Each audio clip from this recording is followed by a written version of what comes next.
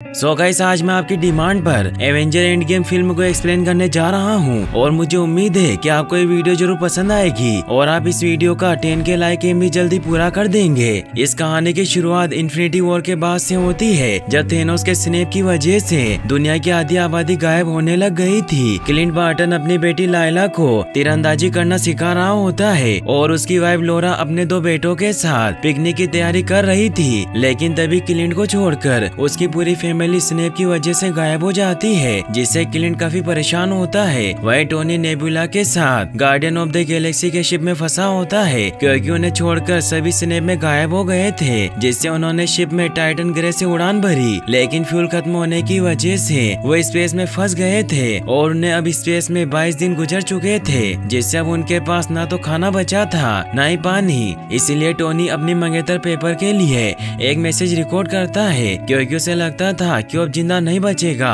और अब उनके पास ऑक्सीजन भी खत्म होने वाला था। लेकिन तभी कैप्टन मार्वल उस लोकेशन पर पहुंच जाती है और उस शिप को अर्थ पर एवेंजर कंपाउंड में ले आती है। टोनी कैप्टन को बताता है कि मैं थेनोस को रोक नहीं पाया, जिससे स्पाइडरमैन और बाकी सभी गायब हो गए। तो कैप्टन भी उसे कहता है कि हमने भी बहुत सारे लोगों को खोया है। तभी पेपर टोनी के पास आती है और उसे जिंदा देखकर बहुत खुश होती है। टोनी की हालत काफी खराब होती है, क्योंकि उसे इतने दिनों से सही पोषण नहीं मिला था, जिससे उसका इलाज किया जाता है। टोनी और कैप्टन मार्वल को रोडी और बाकी सभी बताते हैं कि आज से 23 दिन पहले थेनोस धरती पर आया था और उसने पूरी दुनिया की आधी आबादी को मिटा दिया, जिससे सभी सरकारें बिखर गई और सरकारी अफसर जनगणना कर रहे हैं। स्टीव टोनी को बताता है कि हम 3 दिनों से थेनोस की तलाश कर रहे हैं, लेकिन हमें कुछ नहीं मिला। टोनी कैप्टन पर गुस्सा करता है कि मुझे उस वक्त तुम्हारी मदद की जरूरत थी और मैंने तुम्हें कहा था कि हमें अर्थ के ऊपर एक सॉलिड कवच बनाना चाहिए, लेकिन तुमने मेरी नहीं सुनी। टोनी कमजोरी की वजह से बेहोश हो जाता है, इसीलिए ब्रूस उसे नींद का इंजेक्शन लगा देता है ताकि वो ठीक से आराम कर पाए। कैप्टन मार्वल वहाँ से थेनोस को मारने के लिए निकलने लगती है, तो नताशा उसे कहती है कि हम यहाँ मिलकर काम करते हैं और क्या तुम जानती हो कि वो कहाँ है? तो कैरल उसे कहती है कि मैं उसका पता लगा लूंगी। नेबुला उन्हें कहती है कि मैं जानती हूँ कि मेरा बाप थेनोस कहाँ है और उन्हें बताती है कि थेनोस ने मुझे कई साल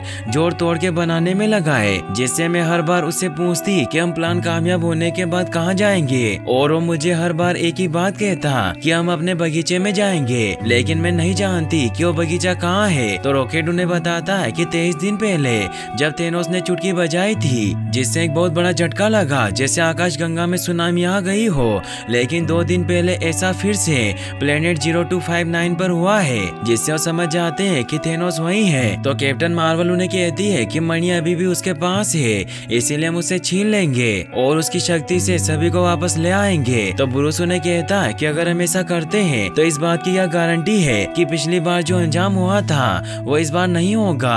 कैरल उसे कहती है कि पिछली बार मैं यहाँ नहीं थी, इसीलिए तुम उसे रोक नहीं पाए। तो रोडी उसे कहता है कि हम सभी सुपर हीरो हैं और अगर तुम्हें लड़ने का इतना शौक है तो तुम पिछली बार कहाँ गई थी? तो कैरल उसे कहती है कि ब्रह्मांड में और भी प्लेनेट है। तो थोर उसे डराने के लिए अपने स्टॉर्म ब्रेकर को वहाँ बुला लेता है, लेकिन इससे केरल को कोई फर्क नहीं पड़ता, जिससे थोर समझ जाता है कि उसमें बहुत पावर है। फिर वो सभी गार्डियन ऑफ द गैलेक्सी की शिप लेकर उस प्लेनेट की तरफ निकल जाते हैं। वहीं थेनोस अपने गार्डन में होता है, जहाँ अपने लिए खाना पका रहा होता है। तभी कैप्टन मार्वल के साथ सभी सुपर हीरो उस पर हमला कर देते हैं। थोर थेनोस का गॉडलेट निकालने के लिए उसका हाथ ही काट देता है, लेकिन उसमें एक भी अनंत मणि नहीं होती। स्टीव थेनोस से इन्फिनिटी स्टोन के बारे में पूछता है, तो थेनोस उसे कहता है कि उन अनंत मणियों का काम सिर्फ सृष्टि का संतुलन बनाना था और उसके बाद उनका कोई काम नहीं था, इसीलिए मैंने उन्हीं मणियों की शक्ति से उन अनंत मणियों को पूरी तरह से खत्म कर दिया, जिससे 2 दिन पहले वो खतरनाक विस्फोट हुआ था जिसमें मैं भी अधमरा हो गया।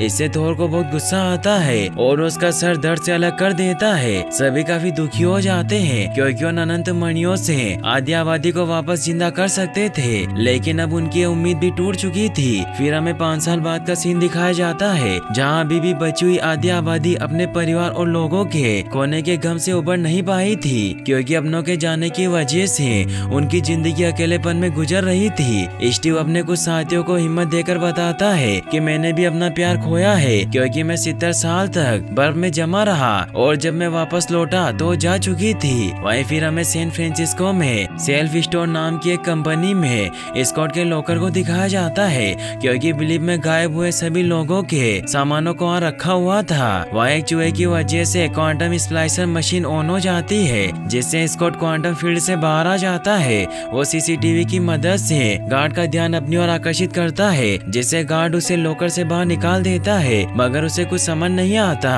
कि पूरे शहर को क्या हुआ है। फिर वो वॉल ऑफ द वेनिश नाम की जगह पर पहुंचता है, जहां सैन फ्रांसिस्को के लोगों के नाम वॉल पर लिखे होते हैं जो स्नैप में गायब हो गए थे। जहां स्कॉट को खुद का नाम भी दिखाई देता है, लेकिन वहां उसकी बेटी का नाम नहीं होता, जिससे उसे पता चल जाता है कि उसकी बेटी जिंदा है।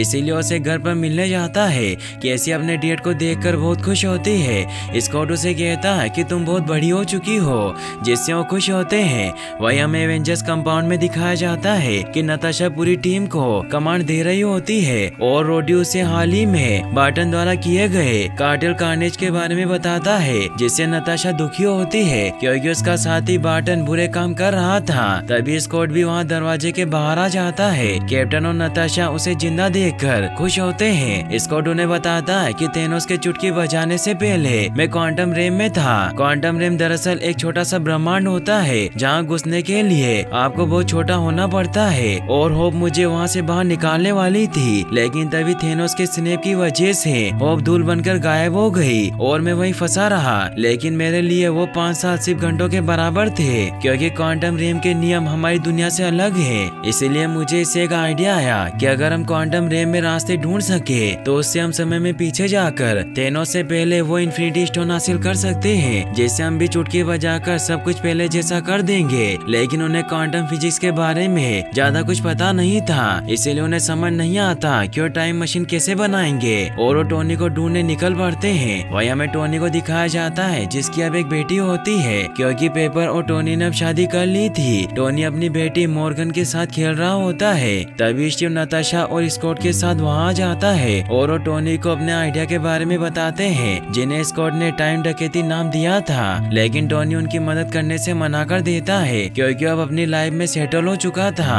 और उसे डर था कि वो इस बार थेनोस से लड़ाई में अपने परिवार को भी खो सकता है। स्टीव उसे कहता है कि हमारे पास आखिरी मौका है जिससे हम सब सही कर सकते हैं। तो टोनी उसे कहता है कि मैं इसके बारे में सोचना भी नहीं चाहता, क्योंकि मेरी बेटी मेरी आखिरी उम्मीद है। ये कहकर वो अंदर चला जाता है, जिससे कैप्टन और बाकी सब ब्रूस बैनर के पास आते हैं, जहाँ स्कॉट ब्रूस और हल्क का मिक्स रूप देखकर बहुत हैरान होता है और उससे इस बारे में पूछता है। तो ब्रूस उसे बताता है कि जब 5 साल पहले थेनोस ने सभी की बैंड बजाई थी तो उस वक्त मुझे हल्क की जरूरत थी, लेकिन वो बाहर नहीं आया, जिससे मैं समझ गया कि हल्क मेरा दर्द नहीं बल्कि दवा है। इसीलिए मैंने 18 महीने लैब में काम किया, जिससे ही मैं बैनर के दिमाग और हल्क की बॉडी को एक कर पाया।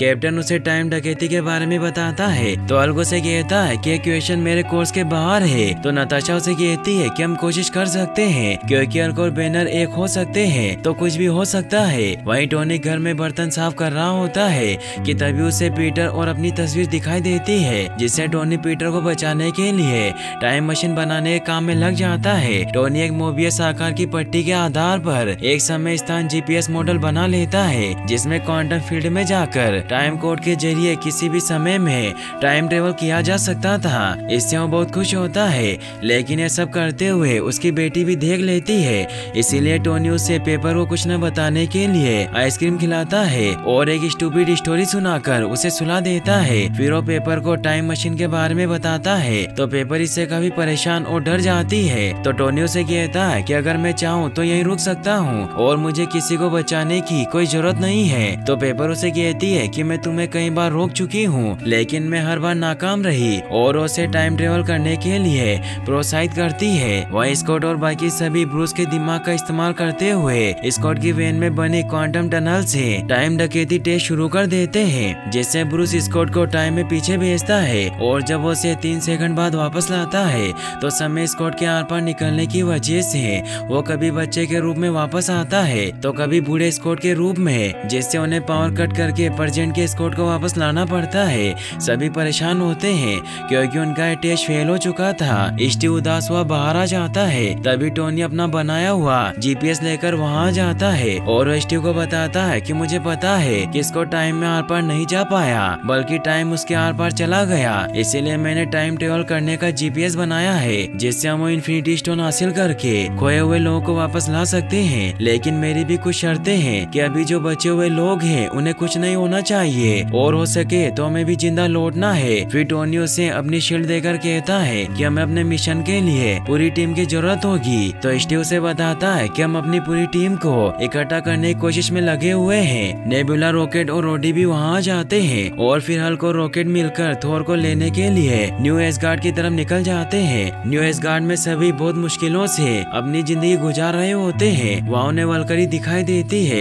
जो उन्हें बताती है कि थोर तुमसे नहीं मिलेगा क्योंकि वो हमसे महीनों में एक बार मिलता है जब उसकी बियर खत्म हो जाती है। लेकिन फिर भी वो कोशिश करने के लिए थोर के घर में जाते हैं जहाँ उन्हें बहुत बदबू आती है। उन्हें वहाँ थोर दिखाई देता है जो थैनोस से हारने की वजह से पूरी तरीके से टूट चुका था, जिससे वो मोटा और शराबी बन गया था। वो हल्क और रॉकेट को देखकर खुश होता है और उन्हें मिक और कॉर्क से मिलवाता है जो उसके साथ वहाँ गेम खेल रहे थे। हल्क थोर को बताता है कि हमें तुम्हारी मदद चाहिए क्योंकि हमें एक मौका मिला है सब कुछ ठीक करने का। लेकिन थोर थैनोस का नाम सुनने की वजह से काफी दुखी हो जाता है। तो ब्रूस उसे कहता है कि मैं जानता हूँ कि तुम्हें उससे डर लगता है। तो थोर उसे कहता है कि मुझे उससे डर नहीं लगता, मैंने उसे मारा था, मगर अब हम जैसे हैं वैसे ठीक है। तो हल्क उसे कहता है कि हमें दूसरा मौका मिला है जिससे हम सभी लोगों को वापस ला सकते हैं। तो थोर भी मान जाता है। वही हमें क्लिंट बार्टन यानी कि होकाई को दिखाया जाता है जो टोक्यो में स्नेप से बच गए क्रिमिनल को मार रहा होता है क्योंकि उसका मानना था कि अच्छे लोगों की जगह स्नेप में इन बुरे लोगों को मरना चाहिए था जो लोगों को चोट पहुंचाते हैं। इसीलिए वो याकूब के क्रिमिनल का नरसंहार कर रहा होता है। नताशा भी वहाँ पहुंच जाती है। वो उसे कहती है कि इन्हें मारने से तुम्हारी फैमिली वापस नहीं आएगी, इसीलिए तुम मेरे साथ चलो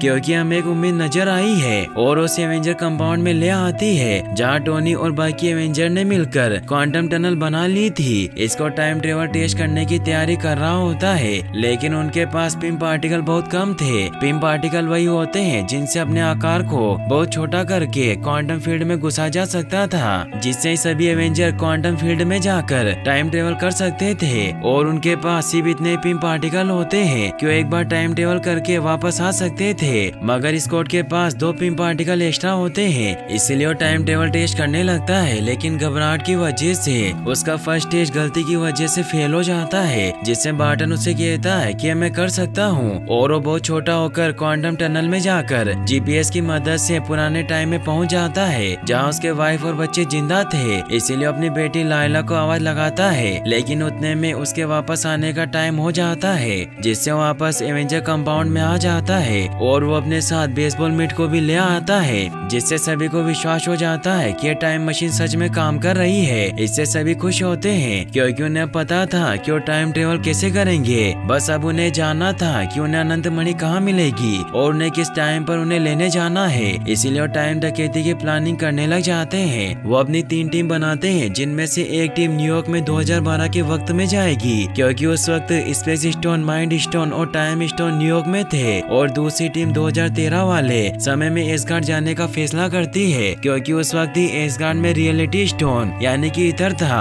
और तीसरी टीम 2014 के समय में मोराग और वॉर्मिर जाने का फैसला करती है क्योंकि वहीं उन्हें पावर स्टोन और सोल स्टोन मिलेगा। फिर वो सभी टाइम ट्रेवल सूट पहनकर रेडी हो जाते हैं। होकाई अपने साथ गार्डियन ऑफ द गैलेक्सी के शिप को भी ले लेता है क्योंकि उसकी टीम को वॉर्मिर और मोराग 2 अलग अलग जगह पर जाना था। फिर वो सभी पिम पार्टिकल्स की मदद से छोटे होकर क्वांटम फील्ड से गुजरते हुए GPS की मदद से अपनी अपनी लोकेशन पर पहुंच जाते हैं जहां पहली टीम जिसमें स्कॉट, ब्रूस, टोनी और स्टीव शामिल होते हैं वो न्यूयॉर्क में 2012 के चितौरी हमले के वक्त में पहुंच जाते हैं। न्यूयॉर्क पहुंचते ही ब्रूस टाइम स्टोन लेने के लिए न्यूयॉर्क के पवित्र स्थल में पहुंचता है जहां उसे एशियंट 1 यानी कि गुरुमा दिखाई देती है, जिनसे ब्रूस कहता है कि मैं यहाँ डॉक्टर स्ट्रेंज को ढूंढ रहा हूँ। तो गुरुमा उसे कहती है कि तुम 5 साल पहले आ गए हो क्योंकि डॉक्टर स्ट्रेंज अभी ऑपरेशन कर रहे हैं और वो 2017 में इस पवित्र स्थल के रक्षक बनेंगे, मगर तुम यहाँ अभी क्या लेने आए हो। तो ब्रूस उन्हें कहता है कि मुझे टाइम स्टोन चाहिए जो आधा मातों की आंख में है, लेकिन गुरुमा उसे टाइम स्टोन देने से मना कर देती है। तो ब्रूस उनसे वो मणि छीनने लगता है तो गुरुमा अपनी पावर से उसकी आत्मा और शरीर को अलग कर देती है। वह स्टार्क टावर में स्कॉट और टोनी टेसेरेक्ट यानी कि स्पेस स्टोन चुराने के लिए पुराने टोनी का हार्ट फेल कर देते हैं, जिससे फ्यूचर वाला टोनी टेसेरेक्ट प्राप्त कर लेता है। लेकिन हल्क की गलती की वजह से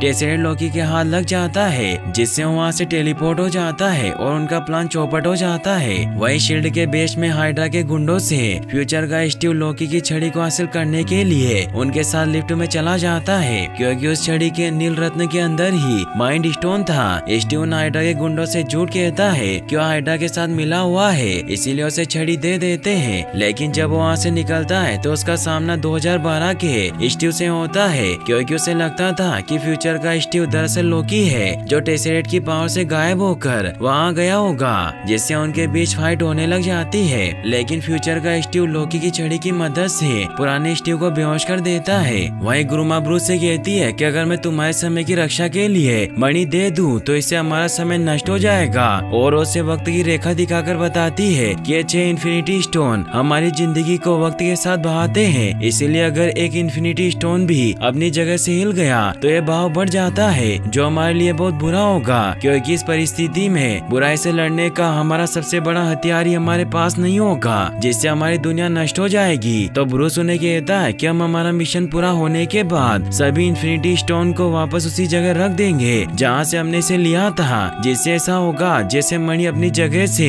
कहीं गई नहीं हो। लेकिन फिर भी गुरुमा उसकी बात नहीं मानती, क्योंकि उनके जिंदा लौटने की संभावना बहुत कम थी। तो ब्रूस उन्हें कहता है कि अगर आप मणि नहीं दे सकती तो फिर डॉक्टर स्ट्रेंज ने इस मणि को थेनोस को क्यों दे दिया था। इससे गुरुमा बहुत हैरान होती है, क्योंकि वो समझ जाती है कि स्ट्रेंज ने जरूर फ्यूचर देखा होगा और उसने कुछ सोच समझकर ही वो मणि थेनोस को दी होगी। इसीलिए गुरुमा भी ब्रूस को मणि दे देती है और वो ब्रूस को भी वापस उसकी बॉडी में ले आती है। वही स्टीव छड़ी लेकर स्टार्क बिल्डिंग के पीछे टोनी और स्कॉट के पास आता है, जहाँ टोनी उसे बताता है कि हम बुरी तरीके से फंस चुके हैं, क्योंकि लोकी टेसरेट लेकर भाग गया है। स्कॉट बहुत गुस्सा होने लगता है। वो स्टीव को कहता है कि अब हम कुछ नहीं कर सकते और हमारे पास सिर्फ एक पिम पार्टिकल ही बचा है। इससे टोनी को आइडिया आता है कि वो 1970 के समय में जा सकते हैं, जब हैंक ने पिम पार्टिकल इन्वेंट किए थे और उस वक्त शील्ड के पास टेसरेट था। स्टीव को भी आइडिया अच्छा लगता है, क्योंकि उन्हें एक जगह पर जाकर दोनों चीजें मिल सकती थी, और वो स्कॉट को माइंड स्टोन वाली छड़ी देकर उसे वापस फ्यूचर में जाने को कहता है। और टोनी स्टीव के साथ टाइम जीपीएस में टाइम सेट करके 1970 के समय में न्यू जर्सी के शील्ड बेस पर पहुंच जाते हैं। स्टीव हैंक को प्रैंक कॉल करके उन्हें बाहर भेज देता है और वो चुपके से पिम पार्टिकल प्राप्त कर लेता है, लेकिन सिक्योरिटी को इस बात का पता चल जाता है, इसीलिए उनसे बचते हुए पेगी के ऑफिस में पहुंच जाता है, जहाँ पेगी को देखकर बहुत उदास हो जाता है, क्योंकि उसे प्यार करता था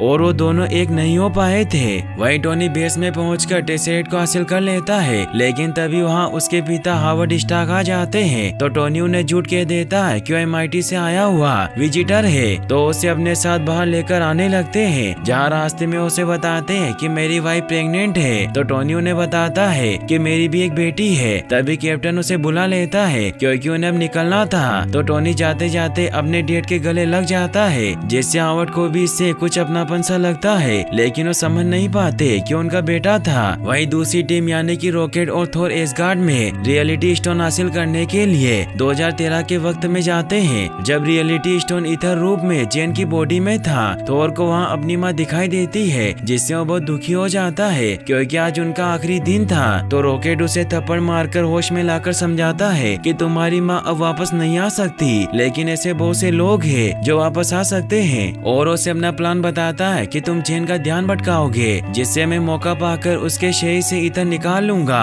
लेकिन फिर भी थोर उसकी बात नहीं सुनता और अपनी माँ की तरफ चला जाता है, जिससे रॉकेट अकेला ही इथर निकालने जाता है। थोर अपनी माँ फ्रीगा से छिपने की कोशिश कर रहा होता है, लेकिन उसे देख लेती है, क्योंकि उसे जादूगरों ने पाला था, इसीलिए वो सब कुछ देख सकती थी। वो थोर की हालत देखकर समझ जाती है कि फ्यूचर में उसके लिए हालात सही नहीं थे, इसीलिए वो थोर को समझाती है कि तुम्हें अपने रास्ते पर चलना चाहिए, न कि दूसरों के रास्ते पर। थोर अपनी माँ को उनकी मौत की खबर देने लगता है कि आज मेलेकित का सैनिक कर्ज उन्हें मारने वाला है, लेकिन फ्रीगा उसे चुप करवा देती है। वही रॉकेट इथर को जेन की बॉडी से हासिल कर लेता है, लेकिन सैनिक उसके पीछे पड़ जाते हैं, जिससे वो भागता हुआ थोर के पास आ जाता है। थोर अपनी माँ से आखिरी बार मिलता है और निकलने से पहले म्योनिर को वहाँ बुला लेता है, जिससे उसे पता चल जाता है कि वो अभी भी म्योनिर के लायक है। फिर वो रॉकेट के साथ वापस से फ्यूचर में निकल जाता है। वहीं तीसरी टीम मोराक पर पहुंच जाती है, जहां बार्टन और नताशा रोडी और नेबुला को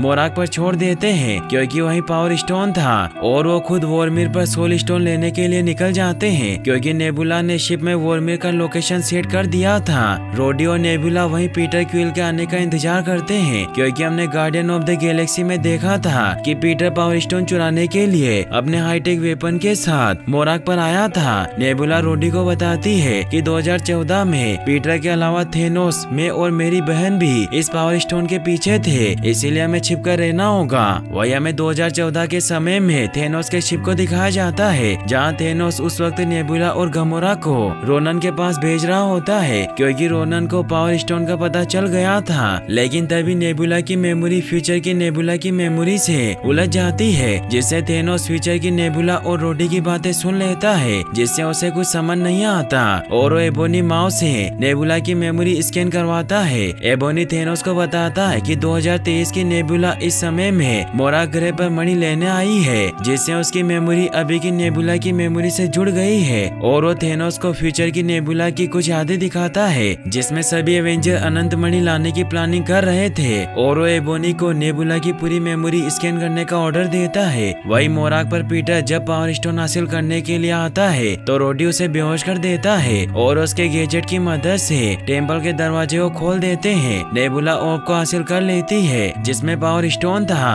लेकिन इससे उसका हाथ जल जाता है मगर उसे कुछ नहीं होता क्योंकि थेनोस ने उसे रोबोट में बदल दिया था। फिर वो वापस फ्यूचर में जाने के लिए बटन दबाने लगते हैं लेकिन तभी मेमोरी स्कैन की वजह से नेबुला के शरीर में शॉर्ट सर्किट होने लगता है जिससे वो वापस नहीं जा पाती क्योंकि वहाँ एबोनी माओ थेनोस को उसकी मेमोरी से फ्यूचर दिखा रहा था कि कैसे थेनोस ने अपना मिशन पूरा किया और थोर ने उसे मार दिया था क्योंकि थेनोस ने सभी अनंत मणियों को नष्ट कर दिया था। लेकिन फिर भी एवेंजर्स ने हार नहीं मानी और वो टाइम ट्रेवल करके वापस सभी इन्फिनिटी स्टोन लेने आए हैं ताकि आधी आबादी को वापस ला सके। थेनोस को इससे गुस्सा आता है एबोनी ये देखकर कि नेबुला ने उसके साथ विश्वासघात किया इसीलिए उसे मारने लगता है तो नेबुला थेनोस को कहती है कि मैं नहीं हूँ और मैं आपको कभी धोखा नहीं दे सकती। तो थेनोस उसे एक मौका देता है। वही फ्यूचर की नेबुला भी इस शॉर्ट सर्किट से समझ जाती है कि थेनोस को सब पता चल गया है इसीलिए वो अपनी शिप से नताशा और होकाई से कांटेक्ट करने की कोशिश करती है लेकिन उसका उनसे कांटेक्ट नहीं हो पाता। तभी थेनोस का शिप वहां पहुंचकर नेबुला के पूरे शिप को ही उठा लेता है। पुरानी नेबुला फ्यूचर में जाने के लिए फ्यूचर नेबुला से पिम पार्टिकल, जीपीएस और उसकी पूरी चीजों को खुद पहन लेती है जिससे वो बिल्कुल फ्यूचर नेबुला की तरह नजर आ रही थी। वो थेनोस के पास जाती है और उससे फ्यूचर में जाने की परमिशन मांगती है ताकि वो थेनोस के लिए फ्यूचर के दरवाजे खोल सके। वही बार्टन और नताशा वॉर्मिर पर पहुंच जाते हैं जहाँ उन्हें रेड स्कल मिलता है जो उन्हें बताता है कि तुम्हें सोल स्टोन को प्राप्त करने के लिए अपने किसी प्रियजन का बलिदान करना होगा। मगर बार्टन को ये सब मजाक लगता है लेकिन नताशा को याद आता है कि नेबुला ने बताया था कि थेनोस जब सोल स्टोन लेकर लौटा था तो उसके साथ गमोरा वापस नहीं लौटी जिससे वो समझ जाती है कि थेनोस ने उसकी बलि दे दी होगी। जिससे अब नताशा और बार्टन फैसला करने लगते हैं कि उन दोनों में से कौन अपनी बलि देगा। बार्टन नताशा को कहता है कि मैंने कई लोगों का नरसंहार किया है इसीलिए मुझे ये काम करना होगा। मगर नताशा उसे कहती है कि तुम ये नहीं करोगे क्योंकि मैं लोगों को इसे नहीं परखती और वो दोनों उस चोटी से नीचे गिरने के लिए लड़ने लग जाते हैं। मगर नताशा जीत जाती है क्योंकि वो बार्टन को से लटका देती है जिससे नताशा नीचे गिर जाती है। इससे बार्टन बहुत दुखी हो जाता है और जब उसकी आँख खुलती है तो बाहर पानी में सोल स्टोन के साथ होता है लेकिन वो नताशा खोने की वजह से बहुत दुखी था। फिर वो वापस टाइम ट्रेवल जीपीएस से अपने रियल टाइम में आ जाता है जिससे बाकी सभी भी सेम टाइम में बाहर आ जाते हैं क्योंकि क्वांटम फील्ड में टाइम अलग हिसाब से चलता था जिससे उनका पास्ट में बिताया गया समय प्रेजेंट के सिर्फ 5 सेकंड के बराबर थे। मगर इविल नेबुला वहां आ चुकी होती है जिसे थेनोस ने भेजा था लेकिन इस बात का पता किसी को नहीं चलता। बार्टन काफी दुखी होता है और सभी समझ जाते हैं कि नताशा अब नहीं रही। वो सभी नताशा की मौत की वजह से काफी दुखी होते हैं। थोर ने कहता है कि हम नताशा को वापस ला सकते हैं तो बार्टन उसे कहता है कि रेड स्कल ने कहा था कि सोल स्टोन के लिए दी गई जान को वापस नहीं लौटाया जा सकता। जिससे अब सभी डिसाइड करते हैं कि वो नताशा की मौत को व्यर्थ नहीं जाने देंगे और टोनी एक नया गॉडलेट बनाता है जो सभी अनंत मणियों की पावर को झेल सकता था जिसमें टोनी सभी 6 इन्फिनिटी स्टोन को लोड कर देता है। थोर सभी से कहता है कि मैं बिलीव करना चाहता हूँ लेकिन हल्क मना करते हुए उसे कहता है कि इससे निकलने वाली ऊर्जा गामा रेडिएशन है और मैं इससे ही बना हूँ हूँ, इसीलिए मैं ही इस पावर को सहन कर सकता हूँ, क्योंकि तुम जानते हो कि थेनोस इससे बुरी तरीके से अधमरा हो गया था। ब्रूस गॉडलेट पहन लेता है जिससे उसे बहुत दर्द होता है, लेकिन फिर भी वो किसी तरह खुद को संभाल कर चुटकी बजाता है, जिससे ब्रह्मांड की आधी आबादी वापस लौट आती है। वही विल नेबुला थेनोस के लिए फ्यूचर में आने के क्वांटम फील्ड के द्वार को खोल देती है, जिससे थेनोस अपने शिप के साथ क्वांटम टनल को नष्ट करते हुए बाहर आ जाता है। थेनोस क्वांटम फील्ड से यहाँ इसलिए आ पाया था क्योंकि 𝐵-𝐚𝗎𝗎 ने पिम पार्टिकल सैंपल से बहुत सारे पिम पार्टिकल बना लिए थे। वही बार्टन को उसकी वाइफ लोरा का कॉल आता है क्योंकि वो वापस लौट आई थी, लेकिन तभी थेनोस अपनी शिप से एवेंजर कंपाउंड पर हमला करके उसे पूरी तरीके से डिस्ट्रॉय कर देता है, जिससे सभी एवेंजर इधर उधर मलबे के नीचे दब जाते हैं। रोडी रॉकेट को मलबे से बाहर निकालता है, लेकिन वहाँ पानी भरना स्टार्ट हो गया था, इसीलिए एंट मैन को मदद के लिए बुलाते हैं, जिससे एंट मैन उनकी तरफ बढ़ने लग जाता है। वही होकाई की भी आँख खुल जाती है जो नीचे टनल में आ गया था। उसे वहाँ अनंत मणि वाला गॉडलेट मिल जाता है, लेकिन तभी थेनोस के आउटराइडर्स क्रिएचर उसके पीछे पड़ जाते हैं, जिससे होकाई गॉडलेट को बचाकर भागने लगता है। थेनोस अपनी शिप से बाहर आता है तो नेबुला उसके पास आती है और थेनोस उसके काम से खुश हुआ उसे अनंत मणि ढूंढ कर लाने के लिए भेज देता है। गमोरा भी ये सब देख रही होती है, इसीलिए फ्यूचर वाली गमोरा के पास जाकर उससे फ्यूचर के बारे में पूछती है, तो रियल नेबुला उसे बताती है कि मैंने तुम्हें बहुत बार मारना चाहा, लेकिन फिर हम दोनों में दोस्ती हो गई और मैंने तुम्हें अपनी बहन मान लिया। तो गमोरा को भी एहसास हो जाता है कि वो थेनोस को रोक सकती है, क्योंकि थेनोस ने गमोरा के प्लेनेट को भी बर्बाद किया था, इसीलिए नेबुला के साथ हो जाती है। वहीं टोनी स्टीव को वश में लाता है और थोर म्योनिर और स्टॉर्म ब्रेकर को बुलाकर लड़ने के लिए तैयार हो जाता है। थेनोस उन्हें कहता है कि मुझे लगता था कि अगर आधी दुनिया खत्म हो जाएगी तो बची हुई दुनिया खूब तरक्की करेगी, लेकिन इंसान अपने बीते हुए कल को जख्मों की तरह चाटता है, और जब तक तुम जैसे बेवकूफ लोग बीते हुए कल को भुला नहीं सकते, वो कभी अपने आने वाले कल को अपना नहीं सकते। इसीलिए अब मैं इस पूरे ब्रह्मांड को ही मिटा दूंगा, और फिर तुमने मेरे लिए जो सारे इन्फिनिटी स्टोन इकट्ठा की है उनसे एक नया ब्रह्मांड बनाऊंगा, जहाँ के लोगों को कुछ खोने का नहीं बल्कि सिर्फ मेरे होने का एहसास होगा, और वो मेरी एक गॉड की तरह पूजा करेंगे। तो स्टीव से कहता है कि तुम एक हैवान हो, और वो तीनों मिलकर उस पर हमला कर देते हैं। वहीं बार्टन अभी भी इन्फिनिटी गॉडलेट लेकर भाग रहा होता है और वो एक एक करके सभी आउटराइडर्स को मार देता है। तभी विल नेबुला भी वहाँ आ जाती है, मगर बार्टन उसे असली नेबुला समझकर गॉडलेट दे देता है, लेकिन वो बार्टन को ही मारने लगती है। लेकिन तभी गमोरा और फ्यूचर नेबुला वहाँ आ जाती है, जो उसे कहती है कि तुम खुद को बदल सकती हो, और उसे समझाने की कोशिश करती है, लेकिन उसकी बात नहीं सुनती और वो गमोरा को मारने लगती है, लेकिन फ्यूचर नेबुला उसे शूट करके खत्म कर देती है। वही टोनी, थोर और स्टीव थेनोस से लड़ रहे होते हैं, लेकिन थेनोस बहुत ताकतवर होता है, इसीलिए वो टोनी को दूर गिराकर बेहोश कर देता है। वो थोर को बुरी तरीके से मारने लग जाता है और स्टॉर्म ब्रेकर को उसके सीने में घोंपने लगता है,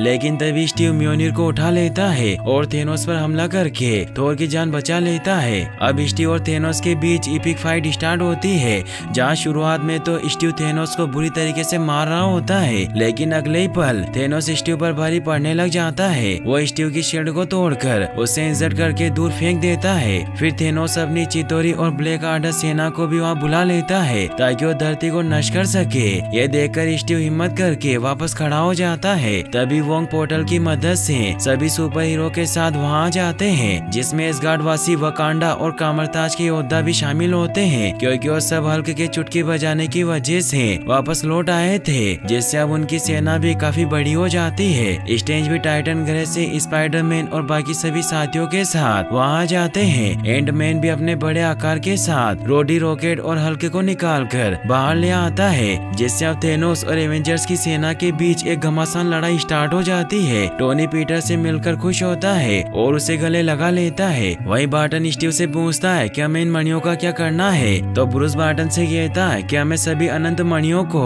वापस उनके समय में रखकर आना होगा, वरना एक नई समय रेखा स्टार्ट हो जाएगी। तो टोनी उन्हें कहता है कि हम उन्हें वापस नहीं ले जा सकते क्योंकि थेनोस ने क्वांटम टनल उड़ा दिया है। तो एंटमैन उन्हें कहता है कि हमारे पास एक और टाइम मशीन है, और वो उन्हें अपनी क्वांटम टनल वाली वेन दिखाता है। तो टोनी उससे वेन स्टार्ट करने को कहता है। वही थेनोस के सैनिक बार्टन से इन्फिनिटी स्टोन छीनने आने लगते हैं, तो ब्लैक पैंथर बार्टन से गॉडलेट लेकर दूर जाने लगता है, लेकिन तभी थेनोस उसे रोक लेता है। मगर तभी वहाँ पर वांडा आ जाती है, जो बहुत गुस्से में थेनोस पर हमला करने लग जाती है क्योंकि थेनोस ने विजन को मार दिया था। ये देखकर ब्लैक पैंथर इन्फिनिटी गॉटलेट लेकर वहाँ से भागने लगता है, लेकिन 𝐵-𝐚𝐢 अपनी पावर से उसे रोकने लग जाता है। तो स्पाइडरमैन गॉटलेट लेकर वहाँ से भागने लगता है। वांडा अपनी पावर से थेनोस को बुरी तरीके से जकड़ने लग जाती है, जिससे वो अपने सिपाहियों को शिप से आग बरसाने के ऑर्डर देता है, जिससे थेनोस की सेना के साथ साथ एवेंजर की सेना पर भी हमले होने लग जाते हैं और एक मिसाइल की वजह से पानी का बांध भी टूट जाता है।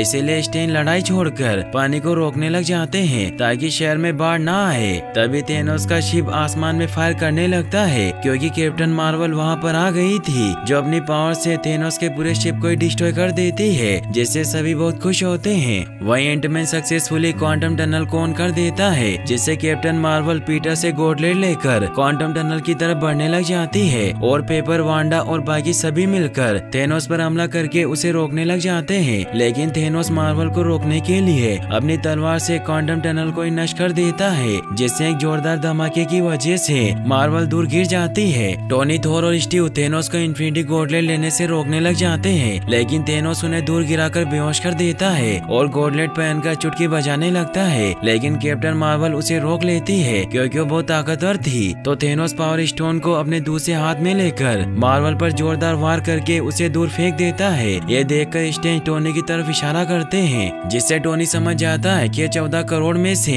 सिर्फ एक मौका है जब हम थेनोस को रोक सकते हैं, जिससे अब टोनी थेनोस पर हमला कर देता है और मौका देखकर इन्फिनिटी स्टोन को अपने सूट पर ले लेता है। लेकिन इस बात का पता थेनोस को नहीं चलता और जब वो स्नैप करता है तो कुछ नहीं होता और टोनी सभी इन्फिनिटी स्टोन से चुटकी बजाकर थेनोस और उसकी पूरी सेना को धूल बनाकर गायब कर देता है। थेनोस इससे अपनी हार मान लेता है, मगर इससे टोनी बुरी तरीके से इंजर्ड हो चुका था। रोडी, पीटर इससे काफी दुखी हो जाते हैं। पेपर पीटर को शांत करती है और वो टोनी को कहती है कि तुम मेरी और मॉर्गन की चिंता मत करो और अब तुम चैन से सो सकते हो। तभी टोनी अपना दम तोड़ देता है और उसका आर्क रिएक्टर भी पूरी तरीके से बंद हो जाता है। फिर दिखाया जाता है कि ओकाई अपनी फैमिली से वापस मिल जाता है। वहीं पीटर भी नेट से मिलकर बहुत खुश होता है और अब सभी को अपनी फैमिली मिल गई थी, जिससे सभी खुश होते हैं। वहीं पेपर और टोनी के सभी करीबी दोस्त टोनी का होलोग्राम मैसेज देखते हैं क्योंकि टोनी को पहले ही पता था कि वो जो टाइम डकैती करने जा रहे हैं उससे उनकी जान को खतरा हो सकता है। फिर सभी सुपर हीरो और उनकी फैमिली टोनी के अंतिम संस्कार के मौके पर इकट्ठा होते हैं, जहाँ टोनी के आर्क रिएक्टर को पास की झील में छोड़कर टोनी को अलविदा कहते हैं। फिर दिखाया जाता है कि नए एस्गार्ड के बाहर थोर वल्करी को एस्गार्ड की रानी बना देता है क्योंकि वो जानता था कि वो प्रजा को अच्छे से नहीं संभाल सकता